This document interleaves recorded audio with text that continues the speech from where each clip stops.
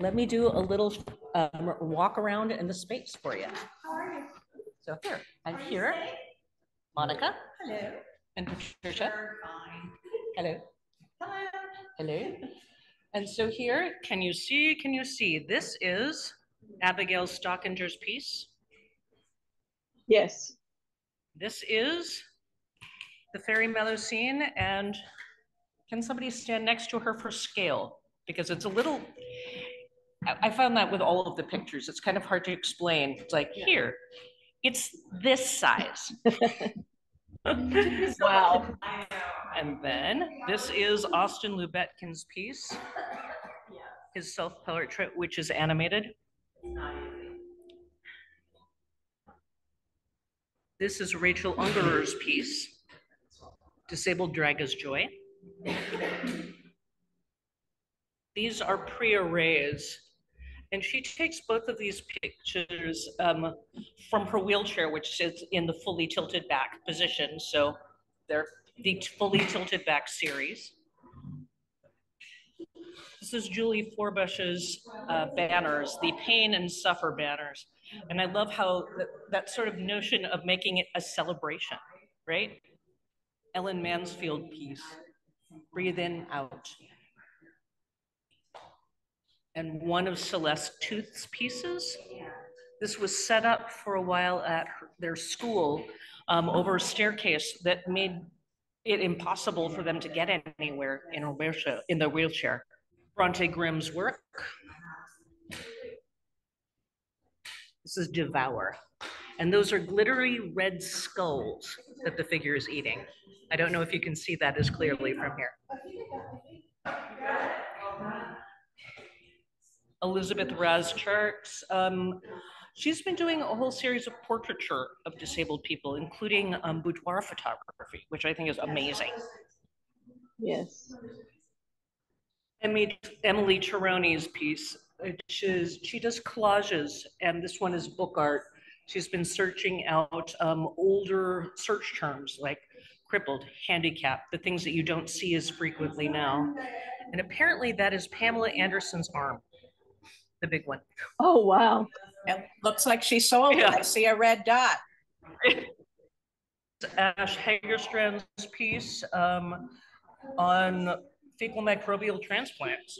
Ash does all of these pieces that are sort of meant to be experienced online. And so this one, the idea was to try to make something so it has the same experience of coming across something online, but it's a combination of 3D printing and aluminum print. And Patricia Fortlage's work, Elixirs and On the Menu. So it's sort of like Dutch masters of medications.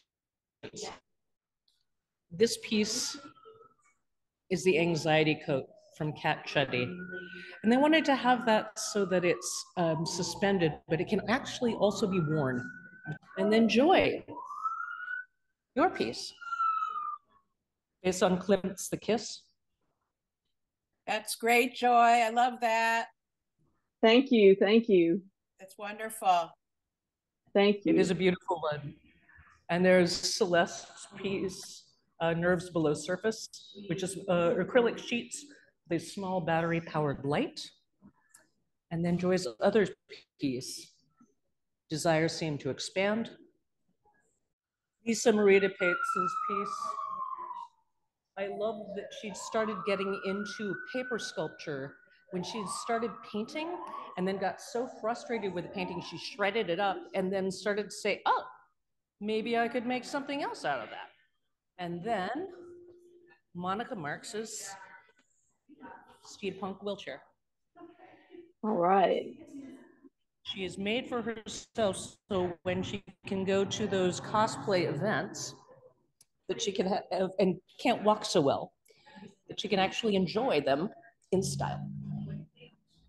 So, hey, and welcome. And thank you so much for your patience while I figure out what the heck is going on with the Zoom thing. Hi, and welcome. I'm Laura Brody, and I'm the founder of Opulent Mobility. And I'm here with Patricia Fortlage and Monica Marks, both of whom have some wonderful art in the show. Okay. Do you want to introduce yourselves? Sure. Okay. I'm Patricia Fortlage. I am a photographic artist. Well, technically I'm not photography, but since COVID and my health, I'm now doing more art, if you will. I am Monica Marks, and I'm a mixed media and what's the word when you do a lot of different things? Multi-activist. We do a lot of different things. I enjoy assemblage, and I enjoy painting, and I enjoy sculpture. And a lot of my work has to do with hidden disabilities and things that we feel we need to hide, and that includes chronic illness. And hey, and welcome. I'm so glad you could ever do this. This is really cool. And a lot of people don't really talk about what it means to have a face and makeup. So not just how it shows up in the work, but what are the things that you have to deal with and shift and change to make your artistic process work. Yeah, you can make things work a little bit easier for you because, I mean, it sounds like the documentary thing was so good for you, but it's also not a very easy one physically. It was so good for me mentally. I mean, it was challenging because you're dealing with disease and poverty. So it was challenging in that regard, but being a part of a team that was doing that type of work, that's my dream job. Oh, that's great. I'm a worker bee. I love to be support to good things. And so, yeah, that was really, really good for me. Emotionally and physically too. I was always very athletic and extremely physical. So that was, I loved it. I loved everything about it. I loved traveling I've been to almost 60 countries and, fantastic. Yeah. So this is a little different. Yeah. This is smaller in the sense of my world became very, very small. Everything now is done in my home studio when I can. The nice part is, I don't need to, lug a lot of gear. There are days when I can't even lift my camera now. So it's a big change, big pivot that I wouldn't have chosen for myself. But there are a lot of good things coming out of this now too. Some artistic abilities I didn't know I had in me. So that's working. Well, it seems like a lot of the skills that you picked up doing all the work with documentary is coming real handy doing that for what you're doing now. Well, yeah, it's interesting because when you're working with teams of other folks and it's all very quick and you never know in that capacity, am I going to be shooting portraits today? Am I going to be shooting body parts today? Is it going to be landscape? Is there going to be some architecture? So and of course I want to make sure that I am doing the best work I possibly can because it's such, good causes. And so it forced me to really hone my photography skills. Yeah. So that's coming into play now because I don't really need to focus on my skills as a photographer. Now I can really focus on the art aspect of it or the message that I'm trying to convey. And so that's a big change. And there's some liberation in that, especially since it's my own story that I'm sharing now, which I wouldn't have chosen because I really don't like to focus on myself, and I don't like to be in front of the camera. But it is my story, and so I have the freedom to tell it like it is, and it is what it is. It's simple, I guess you could say, in that regard. I am involved with a number of different health forums, And so I know there are millions of other women that suffer from the same conditions that I do. Yeah. And I do want to make sure that I'm doing right by them as well. So there is some pressure there to, do the research and talk to the people and get the feedback and, make sure that, yes, I'm telling my story, but it's kind of the story of millions of other women. So I want to be sure that I'm doing right by them as well. But you're also turning yourself into the subject of your own documentary. I am. And, which is a weird thing to do. well, it is because I find that I can easily get off on these tangents. Yeah. Like, I can't relate to that at all. No, nothing about that. Well, some days you come back from a doctor's appointment where they just treated you like a little 5-year-old girl, like they're there, honey, and all of a sudden your art takes this venting tangent into medical profession, sort of. Well, and it's fair, but so many other people are experiencing it. And I really do think that when you start going into the more personal, that sometimes it's weird that is more universal. That means somebody can actually relate to it because somebody will have some kind of experience that is similar. Yeah, but that is an interesting question that I find myself asking all the time. Mm-hmm. When something happens and I think, okay, well, this is part of my story. How am I going to incorporate this? And then I think, well, wait, should I incorporate this? For example, last week I lost a friend of mine. I'm so sorry. Thank you. It happened very quickly, and it was awful. And obviously, and I found myself crying. I'm not sure I cried for days, and I cried for him, for the suffering that he experienced, and I cried happy tears that he's now in peace. I cried for his family, and then I found myself really crying for me, which might sound selfish, but it was true. I was crying for me. I was a little bit jealous.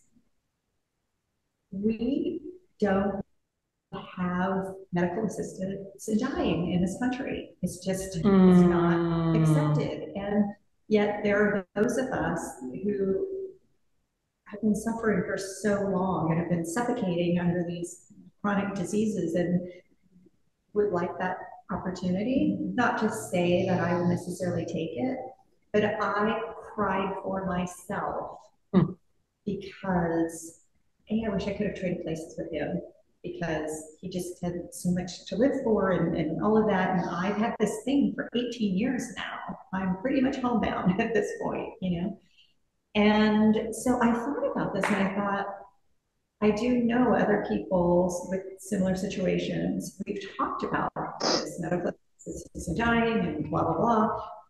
And I thought, okay, so I really would like to incorporate this into my project. And I thought, do I? I mean, that's something you have to figure out, because that's always a tricky thing. That's a really tricky topic.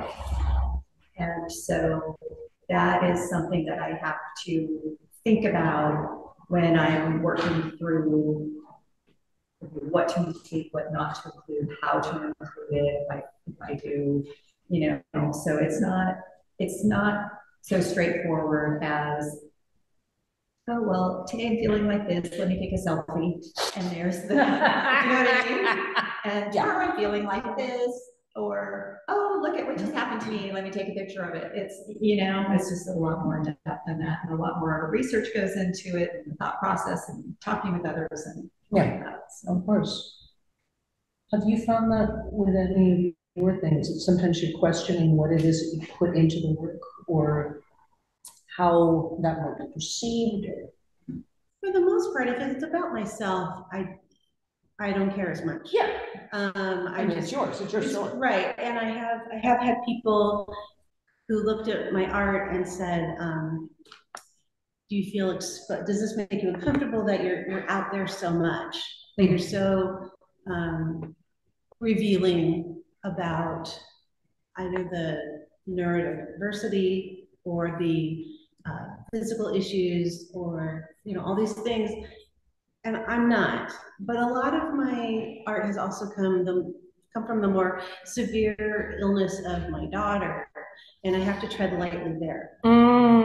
That it's about my experience mothering a medically complex child, not her story. I can't tell her story. I can only tell my story. So I really have to be aware of where that line is. Yeah. I'm also writing a book about it, so I'm focused on that a lot, about where is it my story, and be authentic, that I stay on my side of my story. Yeah, because that's really tricky. It can be. Yeah. Yeah. But my stuff, I'm like, whatever.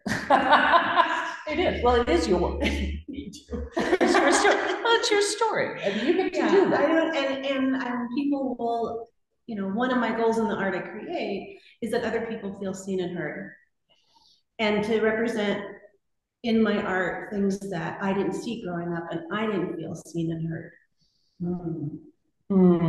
That's really powerful. It is. Thank you. Well, it's a great way to, for both of you, to get strength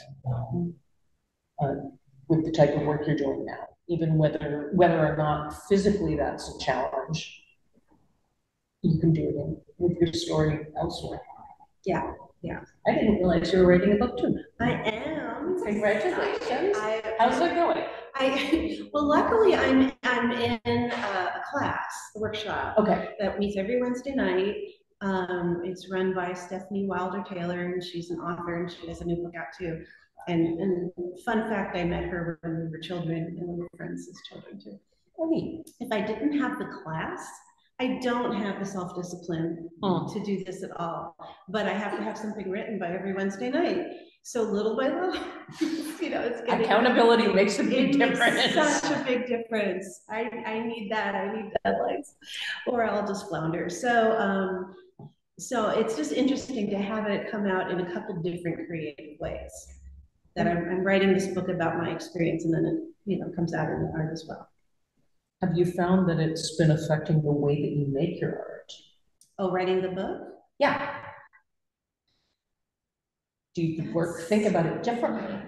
I find my artistic, the way that I work is different on my art versus my writing, and versus different kinds of it.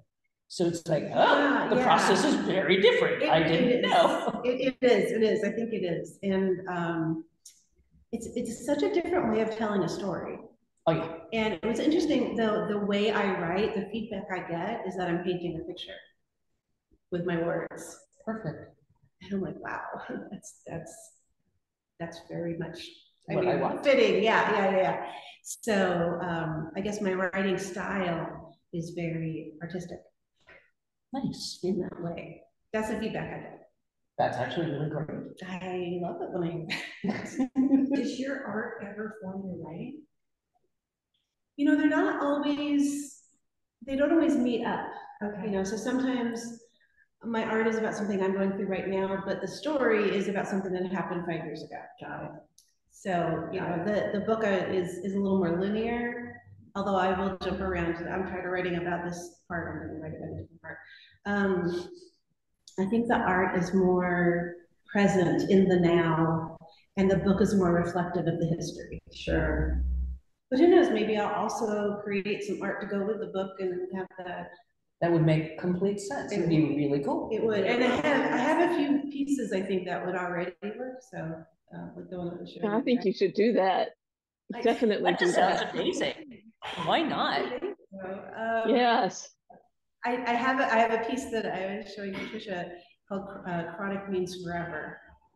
And that came out of after my daughter was hospitalized. This is one time, and people would say, "Oh, aren't you glad she's better now and out of the hospital?" And yes, and I'm like, let me explain what chronic means. You don't get over it. It's not. I mean, she's, I guess, better because she's not in the hospital. She's not dying at the moment. Yeah, that's positive. In that positive, way. yes. And she's now, living a life, but it's, I don't think people get that. The chronic means forever. It's such an important message, and I'm glad that you, as difficult as it is in the moment, because I've certainly been there as well. Mm-hmm. I appreciate that you took the moment to explain it, even if in your head, like I usually am, like, okay. I think people just don't know, and it's not their fault that they don't know, right? And so every opportunity that we have to share with them these realities, I think, is so important. I really appreciate that you were doing that. I'm sad that you are in situations where you have to do that, but, Yes. I appreciate that you are helping to educate people, because I think it's needed. It's really, really needed. I do too. I'm friends with a therapist who works with the Immune Deficiency Foundation, which is a foundation we've been a part of for a while, because what we have are immune deficiencies, which is different than autoimmune deficiencies. I have to explain that one a lot too. Yeah. And she, when I got my diagnosis, she said, "Welcome to the club that no one wants to be a part of."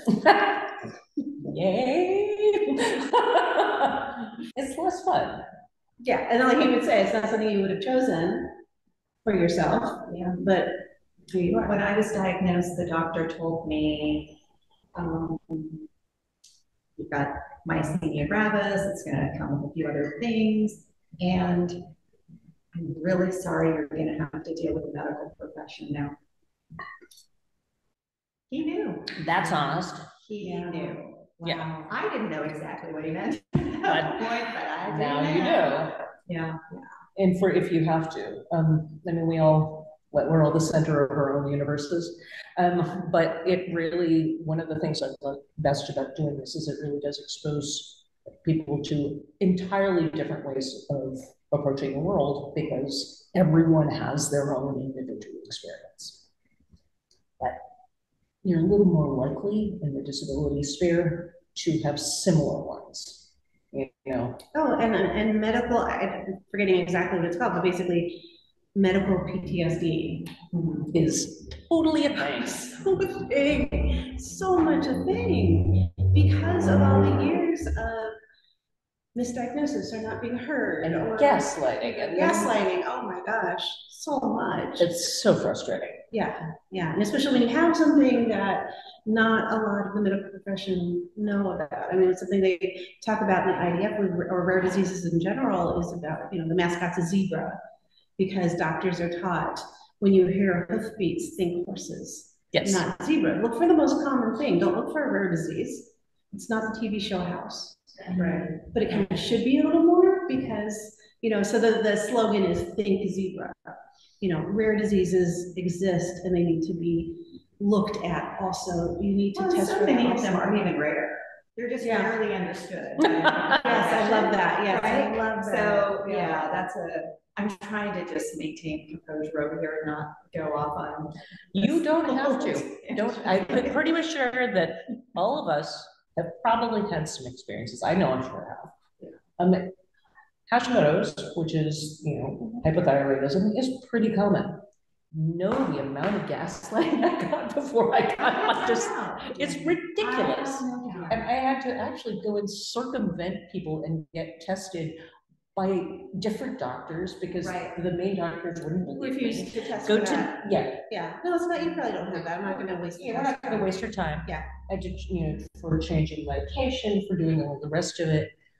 For the chemical sensitivities that I have, which have been brought on from years of costuming, which one of our audience members is also a fellow costume person, but years of that, like I know I can't work with some of the things.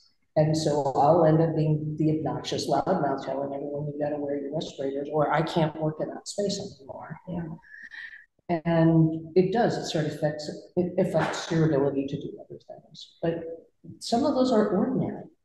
Those are normal things. And yet. We spend so much time trying to educate doctors on these things. And basic stuff. Yeah, and it would be one thing if they were open to that and said, gosh, you know, I just don't know. I don't know about this. But instead, we get this, oh, that's so rare. It's dismissed, yeah. My favorite, I had this recently. There. Yes. My favorite one happened recently. He literally said to me, that is so rare. I'm sure you don't have it. That's the kind of weaponization that happens out there constantly. Like, do you think that's a compliment? What are you talking about? Yeah, it's just, that's the part that really befuddles me. I love that word. Got to use it, okay? Is that, why not just say, I don't know? I mean, the human body is the most intricate computer system we could ever imagine, right? I'm different from you, you're different from you today are different from you tomorrow. So this inherent variability, it would make sense that doctors wouldn't know even a small percentage of the human body, let alone the whole thing. So why is it not okay for them to just say, you know what, I don't know, or they spent 30 minutes on that in medical school, so let me take some time on that, or let me get you with somebody. That is not what happens. It's almost like that is trained out of them. Oh, some of it is, actively. And they're basically told to, be arrogant and prevent medical liability. Forget the possibility of us getting sued, the possibility of the insurance company not covering things, but also admitting that most of the doctrine is incredibly basic and it is not all that well formed. It was only in the 90s that they started actually using living women as actual samples. Well, right, and examples. you couple that. There's the sheer amount of medical racism. It is horrific. Yeah. The amount of crap that has gone through with medical, that is supposedly medical science. Right. And there's a joke about that a lot of science advances one death at a time. Because sometimes it's ego. And doctors are human and they screw up like everybody else. And they're not really given all of the tools and time they need either. I mean, medical school they just see so many patients and right. Well, you go to medical school with the basics, then you get into your specialty, and there you've got the basics, and then you're forced to see the patient every 15 to 20 minutes. By the end of the day, you see 30 and you can't people. think. You're not going to go then and research, that 7th patient I had today. Let me go look up let me, familiarize myself with that condition and what's going on. And let me see how I can help that person. No, they're exhausted. So the basics stay the basics. And it's not really their fault. I mean, no, but the arrogance is incredibly frustrating. I mean, so it's, you have to talk about the insurance companies and all of this because they are the driver. And they determine who doctors see. They determine who patients see. They determine how much time you get. And let's face it, at the end of the day. And the formulary for what medicines you can have. Right. Yeah. Right. They are in it to make money. Yep. They don't care about how healthy you are or I am. No. Yeah. So, one of the people that I worked with from was the 2020 exhibit. She was doing pieces about her son, and one of the pieces was no longer on the formulary, and the sheer amount of fighting he had to get the medication he needed because that was determined. Oh, we don't cover that anymore. Right, no, because it wasn't cost effective for the insurance company. They want you healthy or dead. I'm sorry, but that's the business that they It's their business model. That is their business model. Yes. And essentially, once you reach a certain point, you're like, because certainly menopause is not well studied at all. So that's a whole nother topic of conversation. But I mean, this even reminds me of my son has celiac disease. And in some countries, and I don't ask me which ones, but I have heard that gluten-free food is prescribed.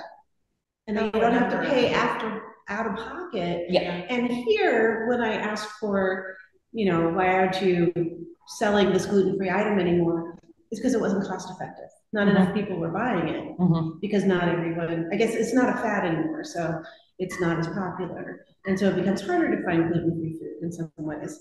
It's just so backwards. It's a mess. It's just a mess.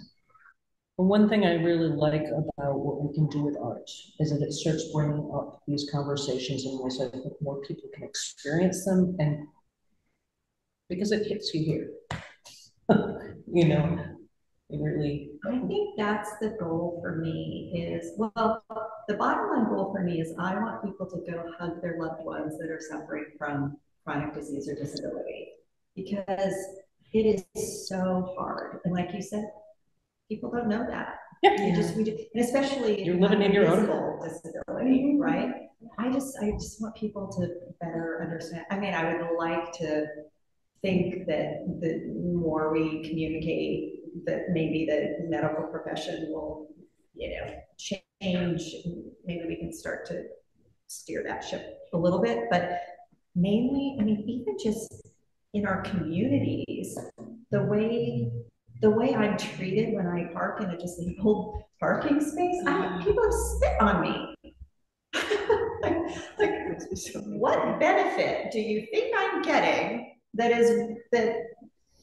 calls for you to be so angry that you would spit on me? And oh, by the way, I'll trade you. You know what I mean? Like, I'll give you my space. You give me your help. I'll give you my space. Yeah. Unless you have a wheelchair, then people they don't see it. Oh, and if you and heaven forfend you be partially ambulatory if you do have one. Yeah. Oh, so you don't need it. You're faking. and You're like, who is gonna what exactly? Have you ever had to experience going through the med school system with a disability? No one's faking this. Yeah. No one's getting some special fancy I thing. disagree. I'm faking this all the time. Well, yes, but you're faking being well. Faking being well all the time. Because once people learn that I have this chronic, ongoing, lifelong, life-threatening condition, now all of a sudden I'm not so fun because I can't just go do things when they want to do things, or I've all of a sudden lost all intelligence. That's one of my favorite things. It's all of a sudden like I've had no lived experiences, so I'm you know, boring, or yeah, it's just it's this whole thing. And so I fake it well, I think. I really work. You're doing a good job. I work really hard at trying to appear as though I'm not sick, because doctors treat me differently. If I come in like this and I put on my old corporate mergers and acquisitions hat and I say, okay, here's the data. What are we going to do about it? What's our action plan? That gets a whole different response than if I am in a really horrible flare one day and have to have somebody take me into the doctor and say, help me. So yeah, I'm faking it. I am faking it, people. There you go. A mask. This is a mask. One of the things I've done since, well, I have a rare disability too that started when I was 16 and wasn't diagnosed until I was in my late 40s. So it's been a crazy journey, but it's a degenerative disorder. But one of the things I have a problem with is we don't see ourselves reflected anywhere, which is what's so exciting about the work you guys are doing and the work of this show in general. But I don't know why I've never looked it up before, but there are 1.3 billion people in the world who have significant disabilities. That's 16% of the population. But I don't think 16% of the media or of art or of anything. Far from it. And I'm trying to think of the last time I went to an art show that wasn't about disability, where anyone who was disabled was portrayed. Of course, you know, and the artists, of course, there are the invisible disabilities. So we don't know. You know, everybody is sick in some way. They have something going wrong, but we're all faking it to a certain extent because we have this image of what we should be and how we should present ourselves. Yeah. But I just wondered if you guys would talk about that for a little bit. You know, how do we, because society has blinders on. It's like, how do we knock those blinders off? How do we It's let kind of them like pre-disabled? aging has been easier for me because I'm already used to not being seen. It's like as you age, people just kind of stop seeing you in the same way they do as when you're young. So, but still, it's like, how do we do it? You know, of course, we're doing it through visual art. We're doing it this way. There are actually a lot of people doing that in a bunch of different ways, which I actually, if you're at all interested, later on, I can send everybody a list of some of the people I've been following on Instagram. If you're into the TikTok, there's also those. I have not been, but there are a lot of people who do the both. That TikTok. The TikTok. That was kind of a revealing that you're not. Yeah. The The interwebs. But yeah, well, they are doing a lot to make us visible. People are being very, very, very brave and in getting out there and saying, this is what reality looks like. It's not what we've been watching from Hollywood all along. Yeah. But there's still so much blindness. I mean, to use the ableism. There are a lot of different options too, and I think that we were talking about this yesterday in the talk with Anthony, that you see a lot of disability art that is either incredibly serious, or that it's much more about, you know, essentially get to know disability, you know, or you see the stuff which is, oh, those poor little people, and you're not seeing a lot that's celebratory. And I think that that's right. one of the reasons why I put these together, but also because it's an excellent way to communicate with people who don't think they're disabled.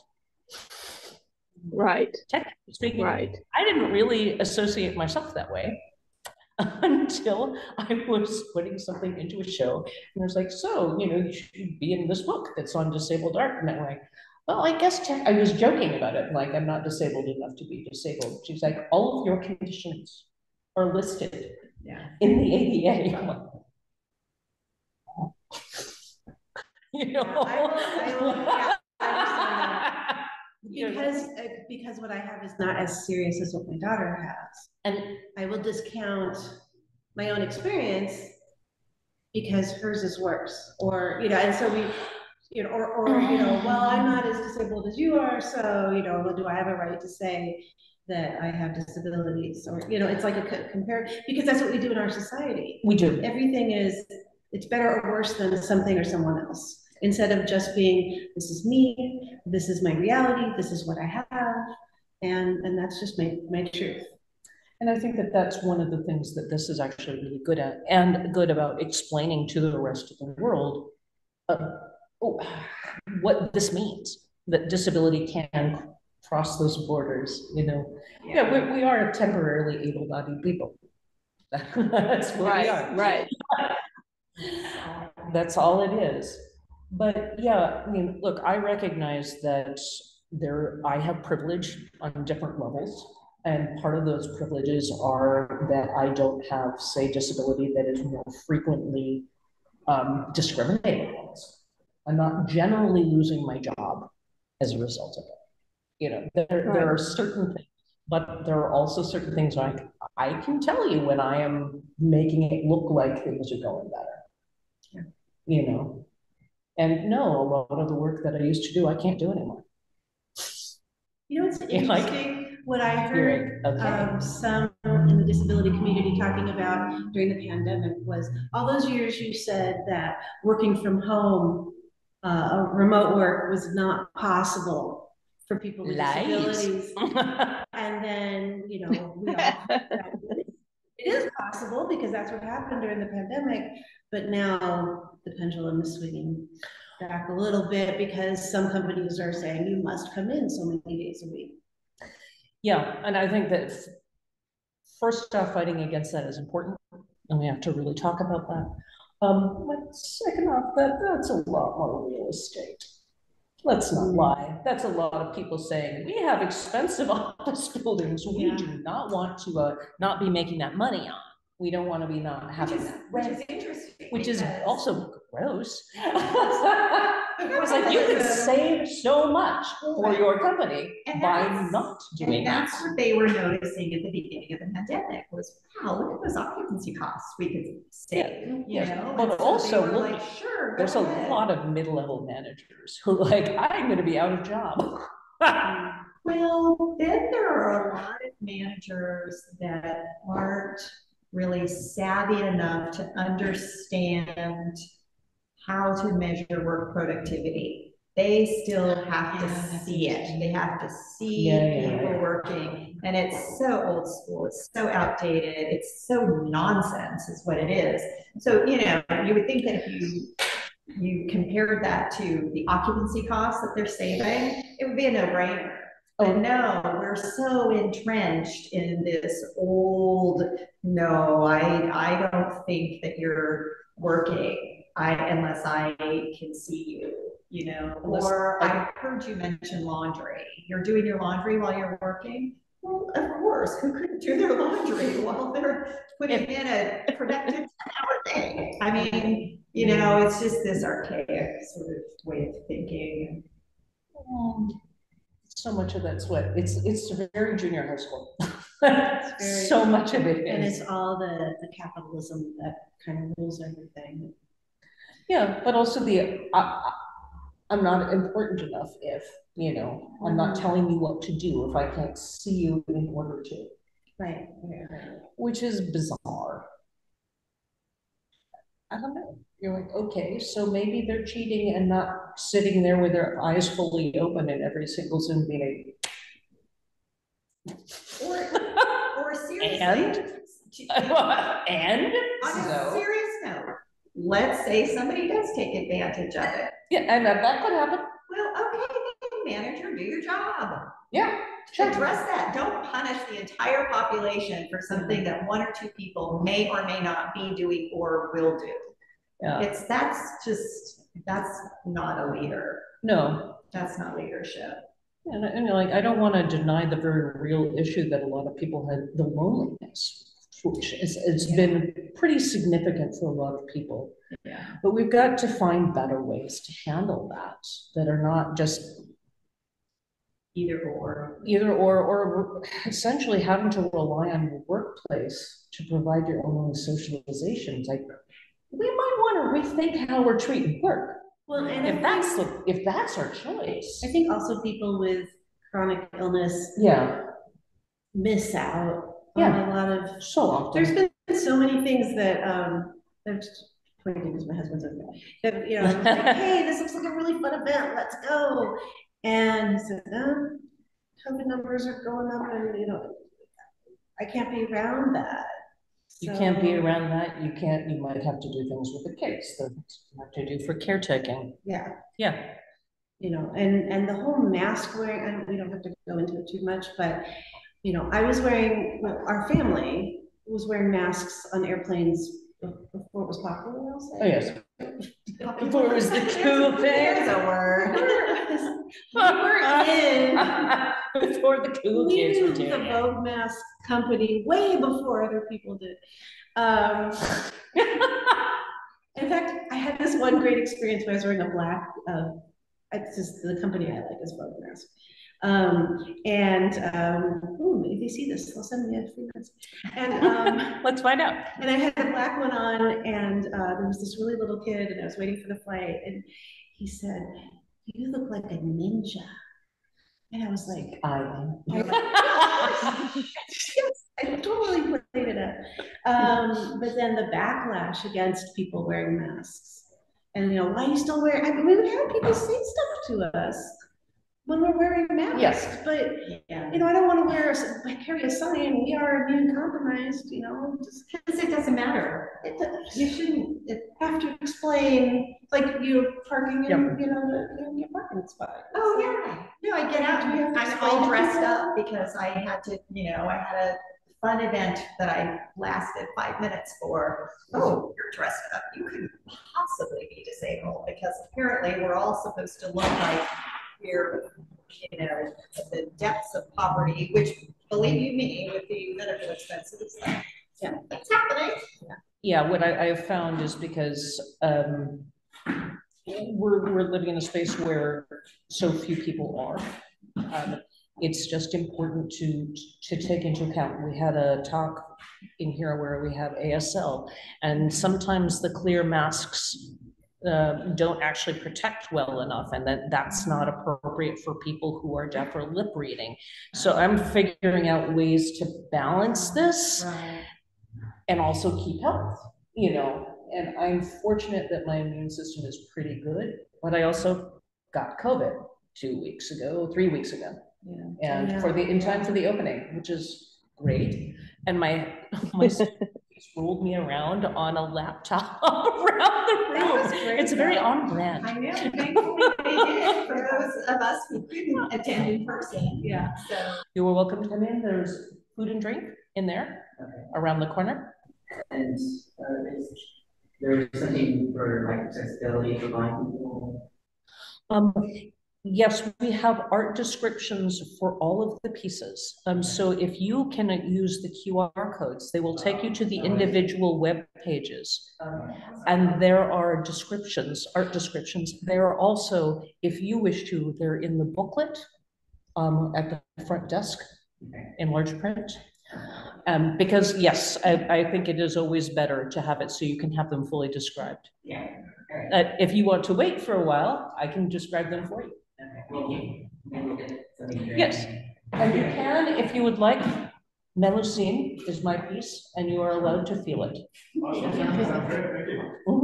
Yes. Again, this is one of the things that happens when you're doing these sorts of shows. Finding ways to deal with multiple access needs is always tricky. And I can't offer everybody's work up to touch. That isn't necessary. I loved that when I was doing fabric art, was that people could touch it. Yeah, and really like so wonderful. But not everybody likes it. Yeah, it's great. mine isn't really. Yeah, yours. I mean, photos are not that good for that. They're just not. But I No, love people. no,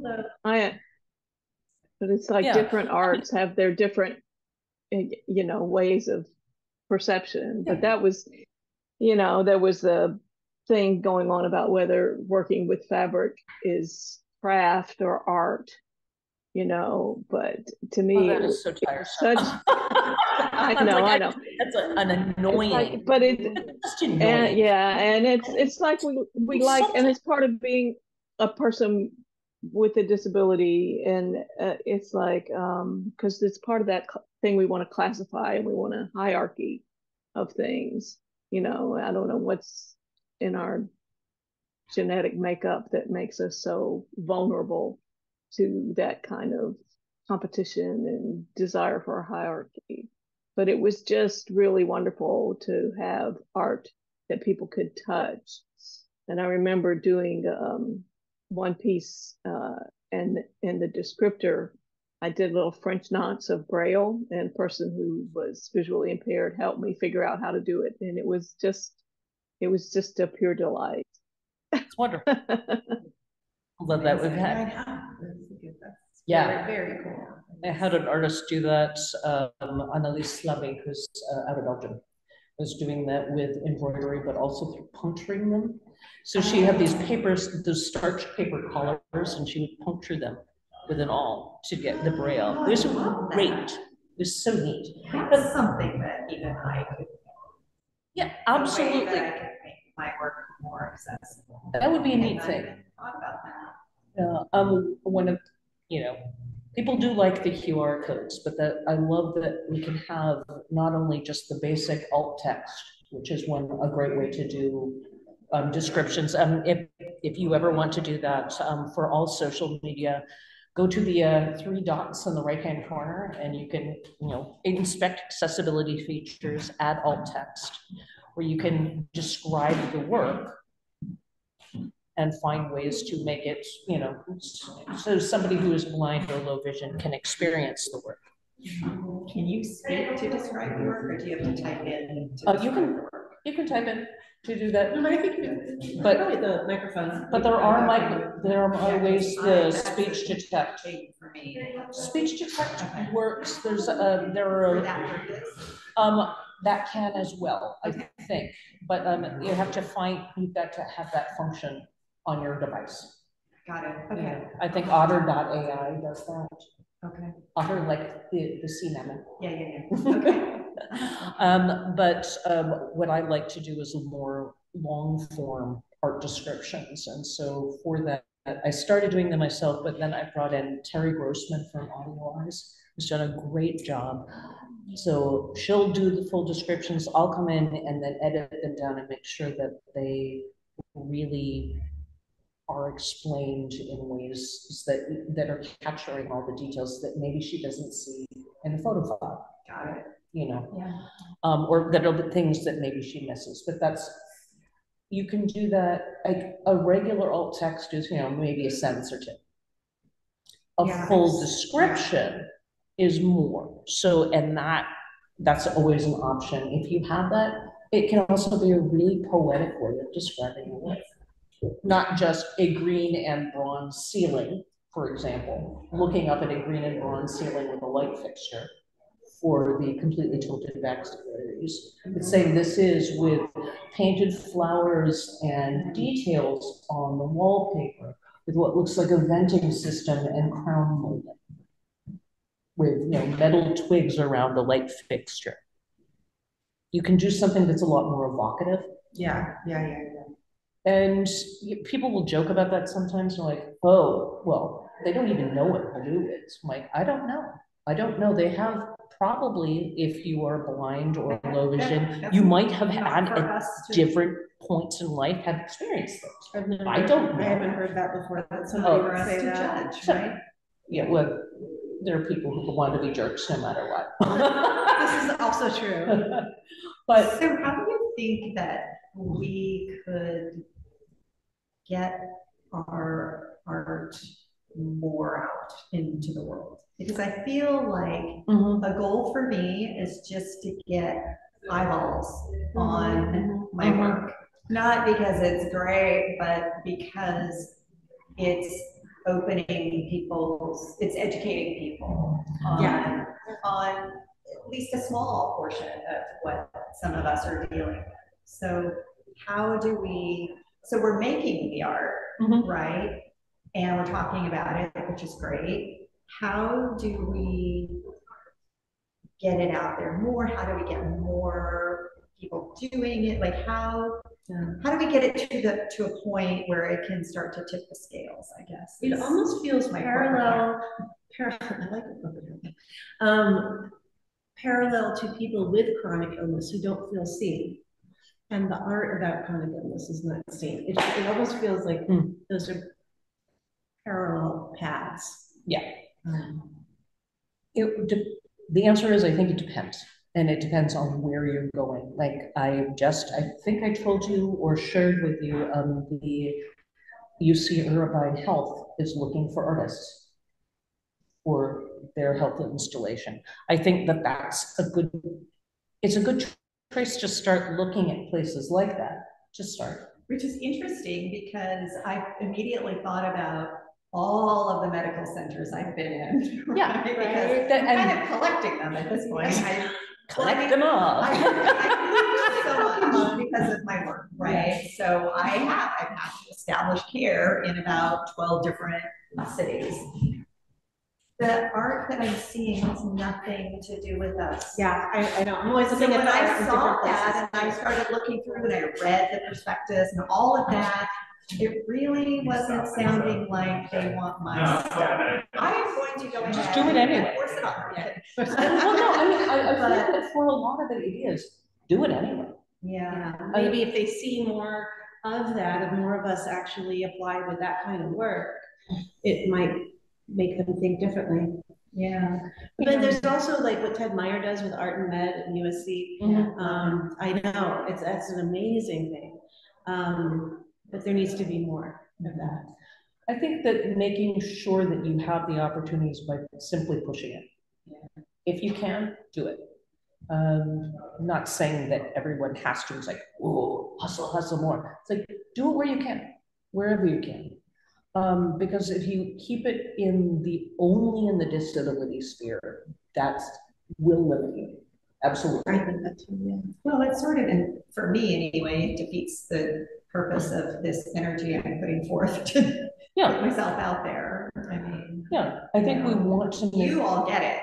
Yeah. You know, I want it to get to people that don't. Yeah. And that was the whole reason that I was willing to put myself in front of the camera, is I kept thinking, we've heard about disabilities our whole lives. We know what chronic illnesses are. We all know Parkinson's disease, right? But why are things not changing? Do we need to, usually it takes, getting something yourself or a family member, right? But hopefully that doesn't need to happen. Sometimes it takes a celebrity. True. It can take a celebrity. But I wonder if just seeing it, not reading about it or hearing about it, but having a visual to put with it. And that's what made me say, okay, I'm going to get in front of the camera and show that this is how I have to put my shoes and socks on. I can't bend over anymore. I can't squat down. I can't bend over. I've got those grabber tools. Like most people have reading glasses in every room in my house, And so maybe if we see pictures, I don't know. It can help. It can help a lot. And it also, but I don't think there's any one thing you can do that's going to point to exactly everything that's going to make it shift over. But there are a lot more people out there who are doing it now. So I think now is a really good time for it. And I think one of the best things we can do is work together. And that way we will find and build other opportunities instead of keeping it separate, instead of keeping it small. Say, okay, what can we do when we bond together? Yeah. In all the ways that we can. I think that's great, because I'm struggling with, I have to have the strength and the time to create the art. Yeah. And then I have to have the strength and time to put it out there. And if there's a group of us and we're working together, then, maybe that can help me to know, oh, Patricia, don't even waste your time going down that path. The return on your investment is very little. Maybe shift to this, or I tried this, and that kind of thing. Because as they say, I have very few spoons. Yeah. Yes. My battery is very, very tiny, and it doesn't recharge very well. So I have very, very limited hours in the day, and within those limited hours, I have limited strength, guidance. What's the biggest bang for my buck, I guess. Yeah, absolutely. And I would say first off, let's keep in touch. Second off, that's one of the things that social media is actually good for. Yeah, and doing things online. You're talking about community also. Yeah. Yes. And building community. Yes. Yeah. And this is what we need to do. Yeah, I agree. Well, I just had this thought, which is, I never ask at my various doctor's office why they have that kind of art on their wall, so maybe that's a thing that we can do individually, is just say, there's a lot of art that celebrates disability and body differences. Why don't you try to get some of that in here, so we'll have something to look at that makes us feel less alone.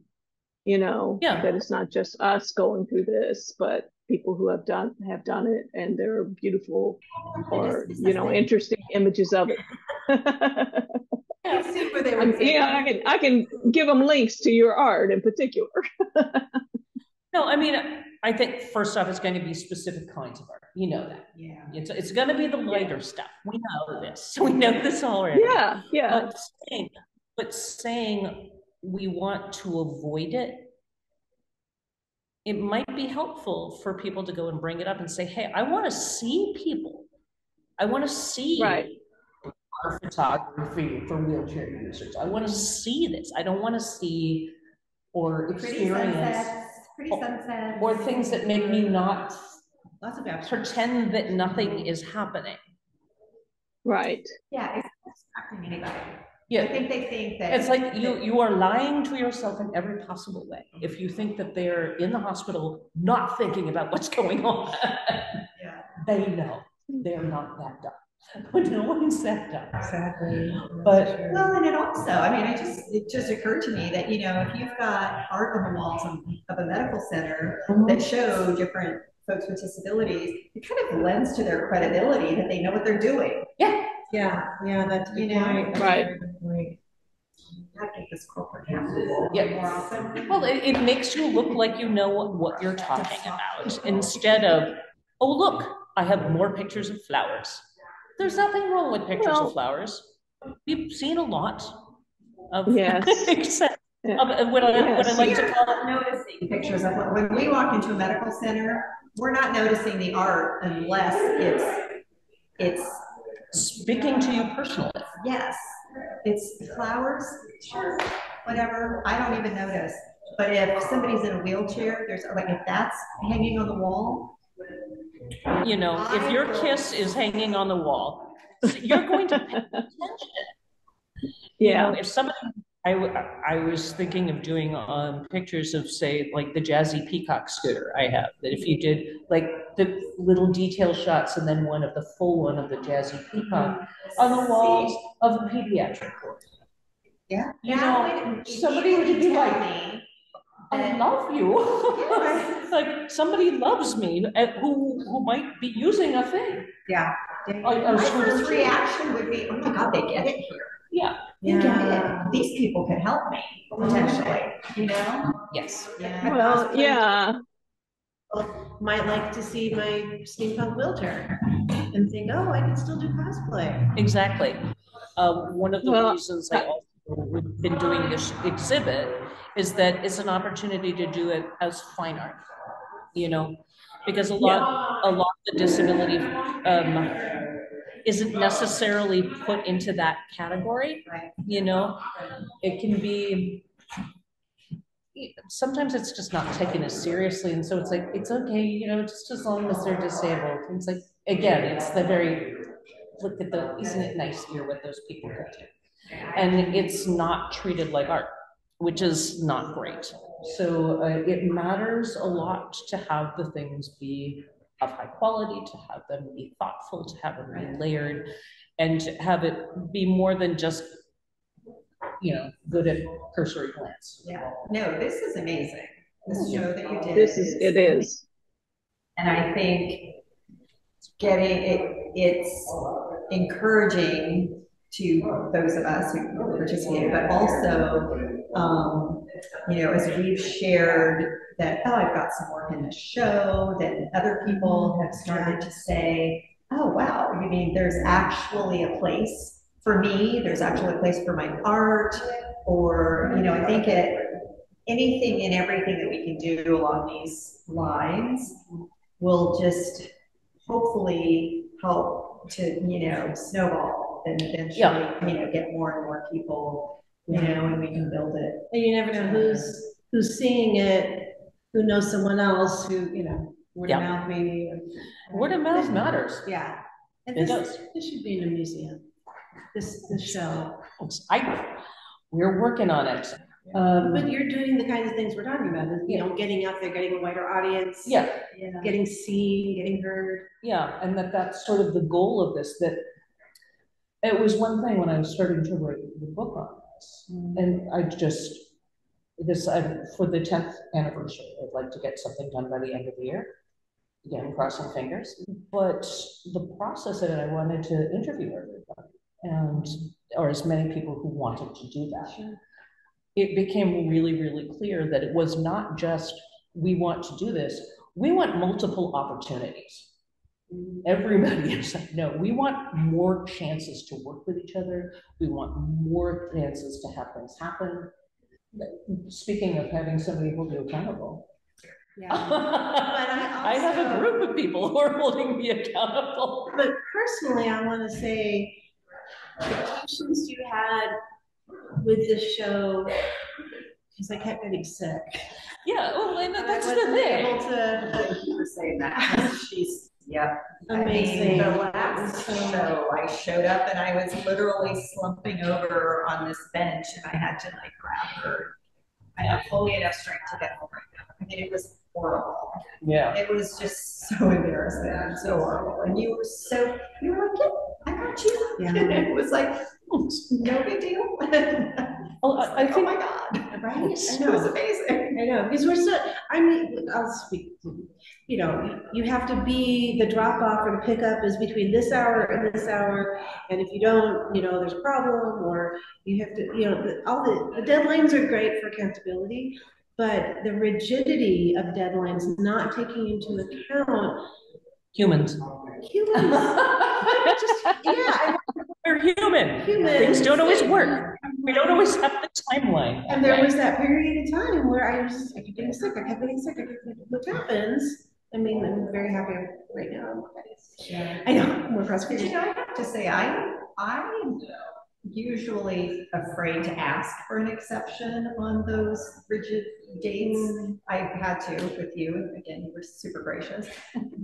But it made me realize that you can ask, not just people that you think might understand. They think might be nice about it. You know, You can't always ask, and I think that that's something people forget. So I have had to ask in a couple of different situations that were not this environment at all, and one of them was just super, oh yeah, sure, what works, and we figure, and the other one was like, like you could tell they were thinking, that's not how this works, but they worked with me, you know, so I thought, well, nothing's going to change for me if I change it, you know. And that's part of what, if we normalize asking for accommodations. Yep.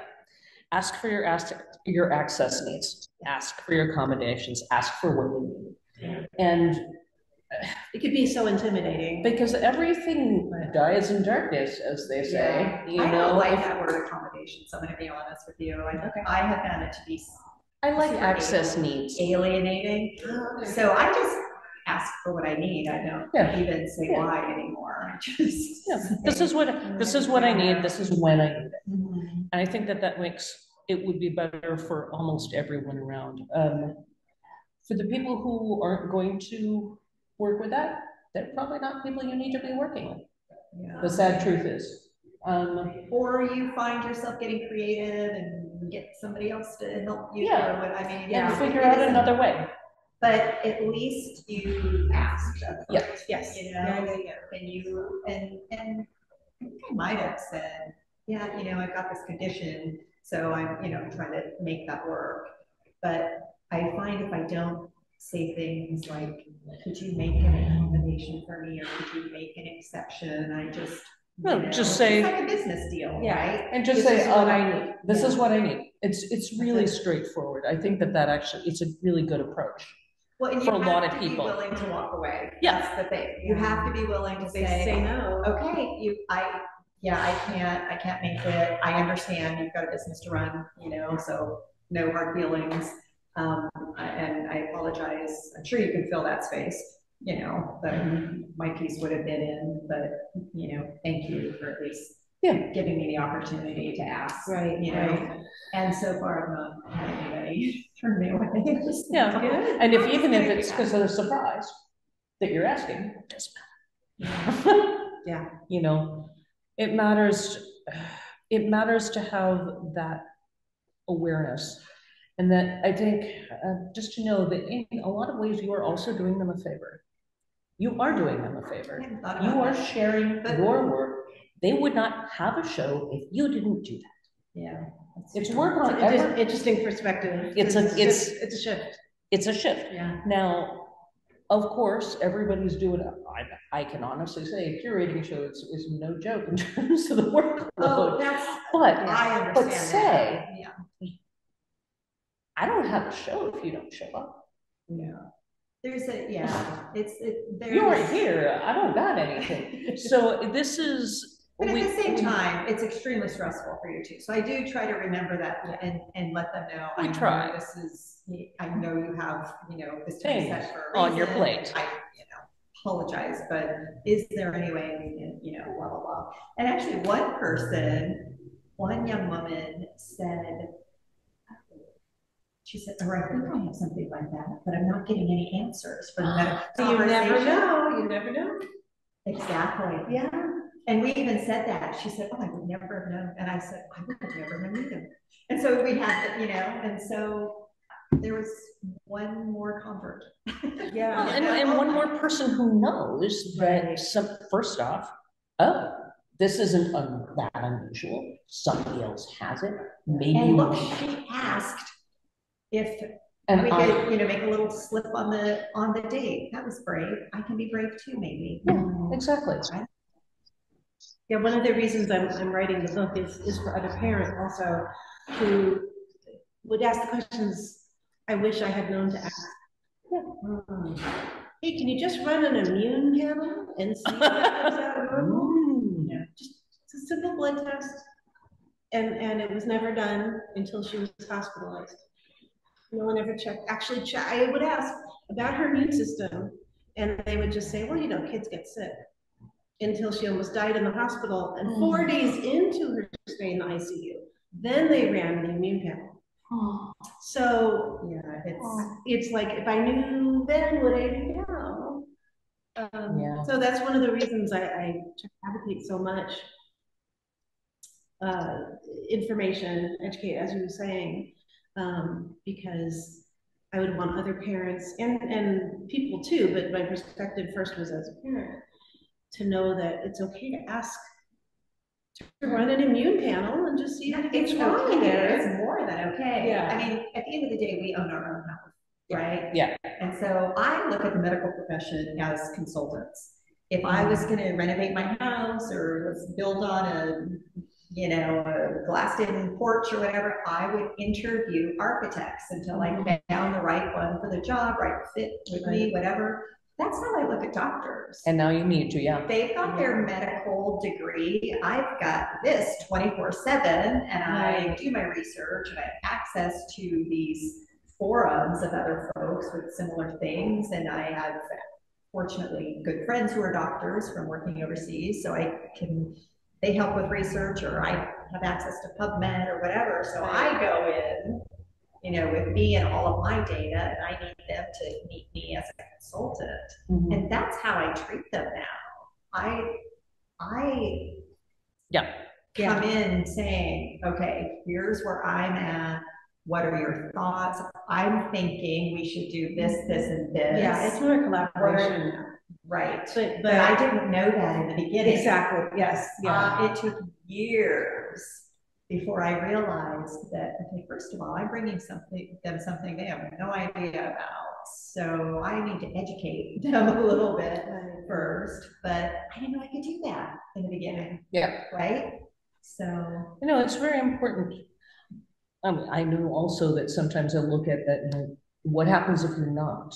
What happens if you're not aware? What happens if you haven't done the research and you don't, and to go in, how terrifying is that?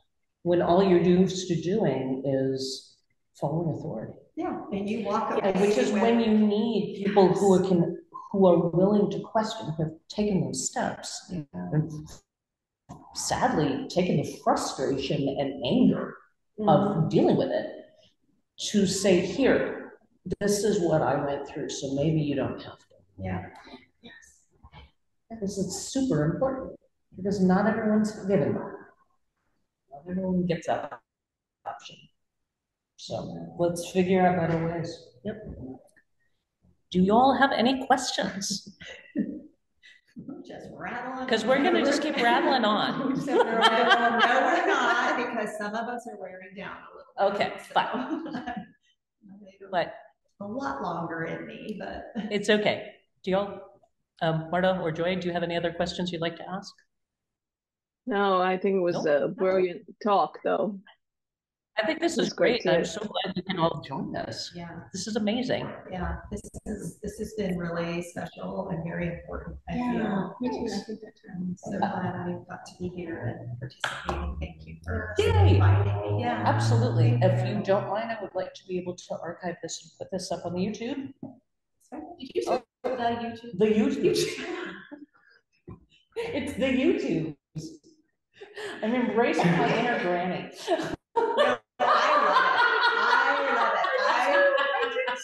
I think we should all make a point of it. I was actually in a conversation.